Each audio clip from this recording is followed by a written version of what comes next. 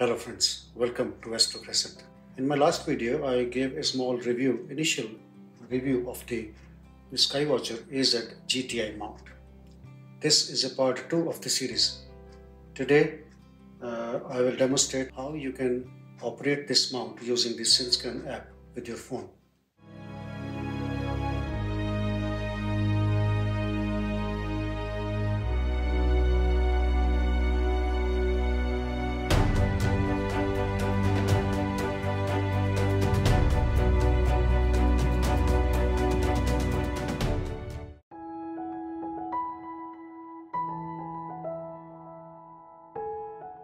The first thing you need to do is to download the SynScan app on your phone. When you go to the App Store, you will see there are two versions of the SynScan app. One is SynScan and the other one is SynScan Pro. SynScan Pro has more features. In SynScan Pro, when you go to the Utility tab, you will see Advanced feature, and you can see some settings for polar scope, polar alignment, auto home, PPEC, and camera control. These features are missing in the basic SynScan app. Take a look here.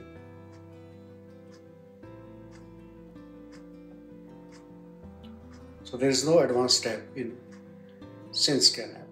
One more thing. If you want to operate the SkyWatcher AZ-GTi mount in EQ mode and use other apps like Sky Safari or Stellarium, you will need the SynScan Pro app. So there is no reason why we should not use the SynScan Pro app right from the beginning. We might want to convert or upgrade this mount to EQ mode tomorrow by adding a latitude base. So why not use the SynScan Pro app right from the beginning? So before we start the alignment process using the SynScan app with our phone, there are three important things. Number one, the tripod must be balanced. There's a bubble level over here. You can use that to see that the tripod is properly balanced. There's also another bubble level on top of this mount. You can use that also. I personally prefer to use my own bubble level to check the balancing over here. Second, the optical tube, the telescope, must be in a horizontal position. It must be parallel to the ground. Number three, it should be facing north. So my north is actually on this side, but for the purpose of this video, I'm assuming that north is on this side. You can use a phone app, a compass, to see where exactly is north. So once the tripod is balanced, it's better to check it is properly locked from here. It is also locked from these three bolts here and this knob here. So once the tripod is balanced and the scope is facing north, turn on the power to the mount from here.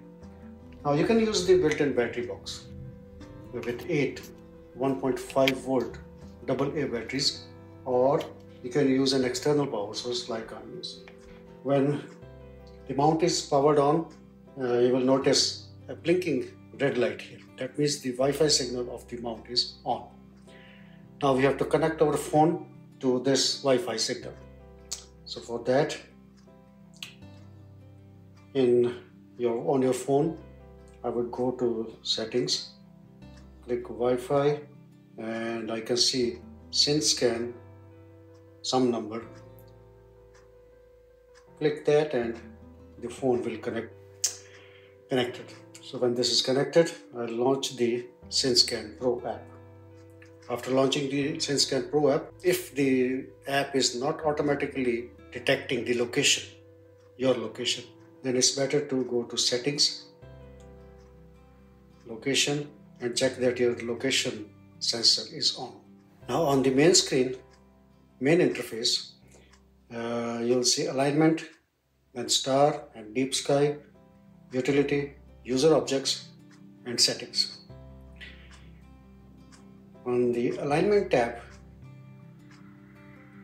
you'll see 1-star alignment, brightest star alignment, which is basically 2 stars, and 2-star alignment, also 2 stars, and 3-star alignment, along with align with sync. Before we start the alignment, you have to connect the app to the mount.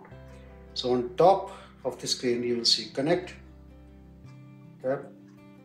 It says SynScan Pro would like to find and connect devices on your local network. Allow that. So after connecting, it is giving you an option, Alt AZ mode or Equatorial mode.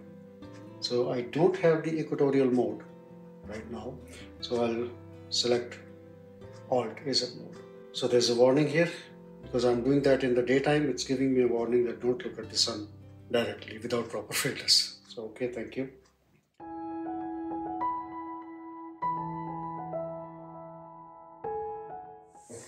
So I had to move the mount this way. North is on that side and the control panel is on this side. So on the SynScan app, if I go to alignment, I can reset my previous alignment from this reset alignment button. It says, are you sure you want to reset the alignment if the mount has been moved, or and you had saved the previous data, you can reset it now. So I'll press OK. And then for the purpose of this video, I'll go to 1-star alignment.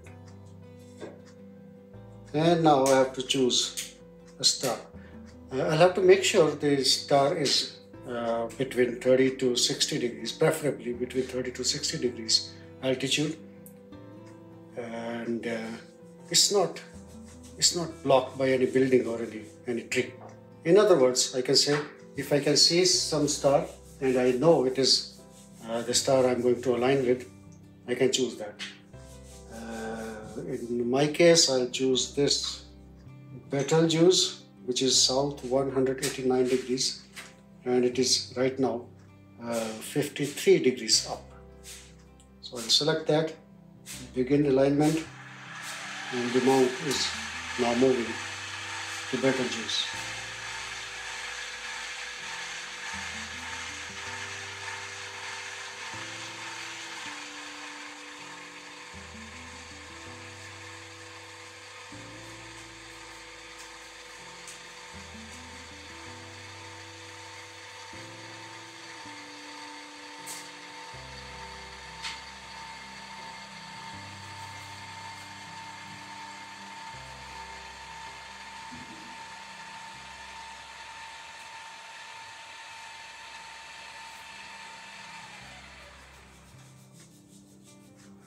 At this point, I'll look through my eyepiece, and if required, I can use these up and down or left or right arrow keys to manually center the star in the eyepiece.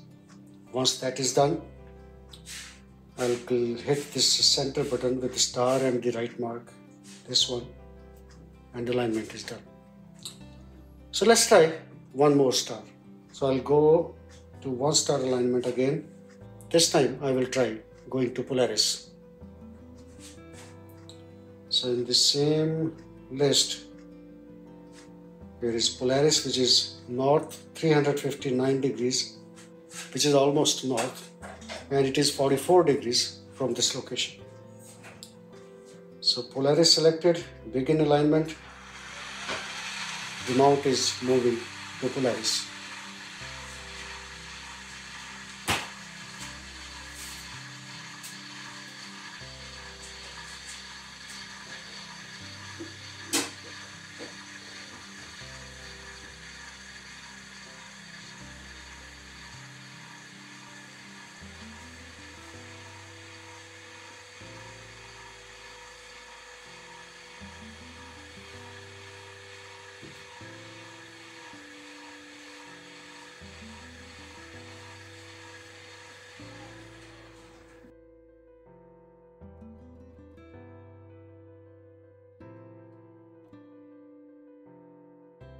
So once again, look through the eyepiece. If Polaris is not centered, you can use these up, down or left, right arrow keys to center it, and then press the center button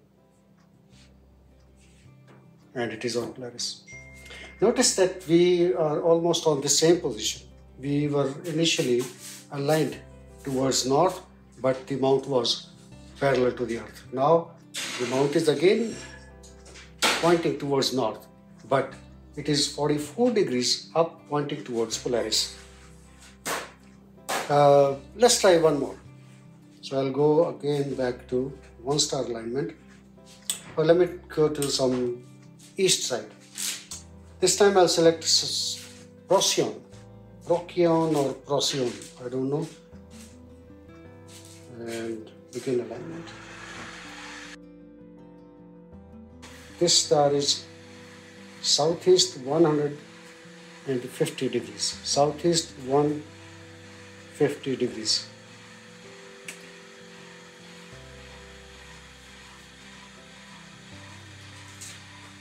So north is 0, east is 90 degrees,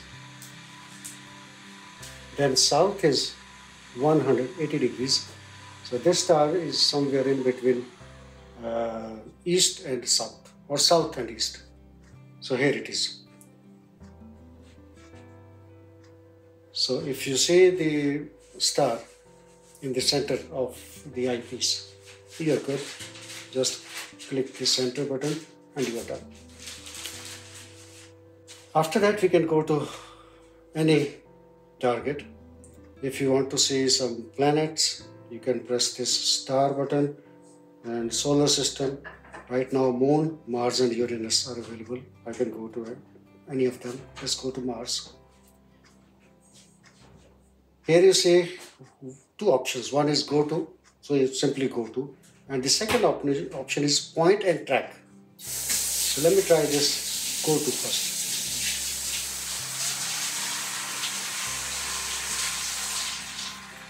So Mars is southwest 225 degrees and 66 degrees up. Altitude is 56 degrees. So this scope is right now pointed towards Mars. Done.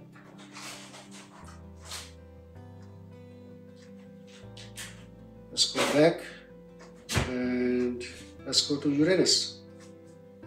Click the go to first.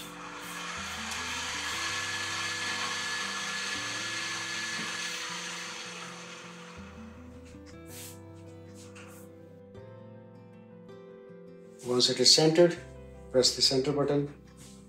In the same way, if you want to check some deep sky object, tap this deep sky button, and you have the option on the left side, Messier objects or Cardwell objects or NGC or IC, if you know the number, if you know the sky. For example, I can select Messier 42. I remember that it is Orion Nebula. I don't know, I think it's very low right now.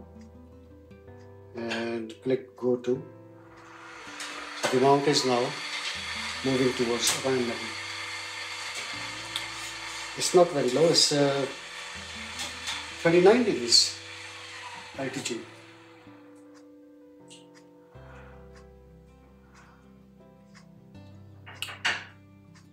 Now let's say you're done for the night. Go to utilities, and if you want the mount to remember its position, its coordinates, its alignment, then you can press this hibernate button.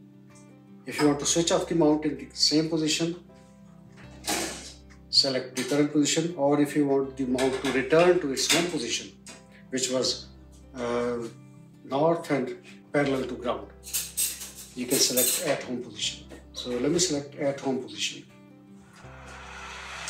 The mount will move back to the home position, which was north, this way, and parallel to ground. 0, 0 position.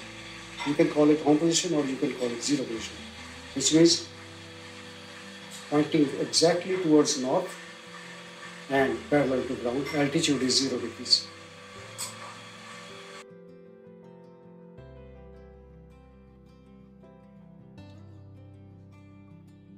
In case of hibernate, if you do not move the mount, if you do not move the equipment, you can just switch off the mount, and next time just turn it on and you don't have to go through the alignment procedure again.